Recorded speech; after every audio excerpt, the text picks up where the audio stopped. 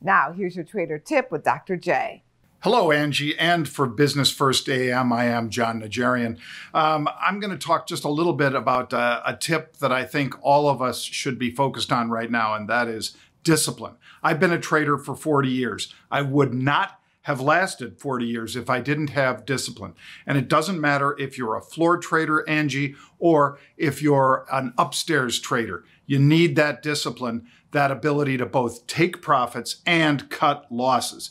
If you can do that on a daily basis, day in, day out, cut those losses, don't let them become huge, and then take profits off the table as well. I think that is critically important to being a trader. Now, if you're an investor, it's a slightly different experience. There's many times when you'd like to perhaps protect your portfolio by buying put options, for instance, or enhance the portfolio by selling some upside calls against it. But in both cases, you still have to exercise discipline. You have to be able to cut losses when those calls go deep in the money, for instance, that you've written against long-term holdings, or when you are buying a protective put and either A, that put does its job, makes you money because the asset drops, or the asset keeps rallying, you have to roll that put up. Otherwise, you end up with a way out of the money put protection that's really not helping.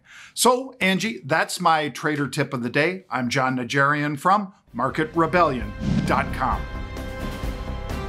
Go to businessfirstam.com for where to see our show on TV.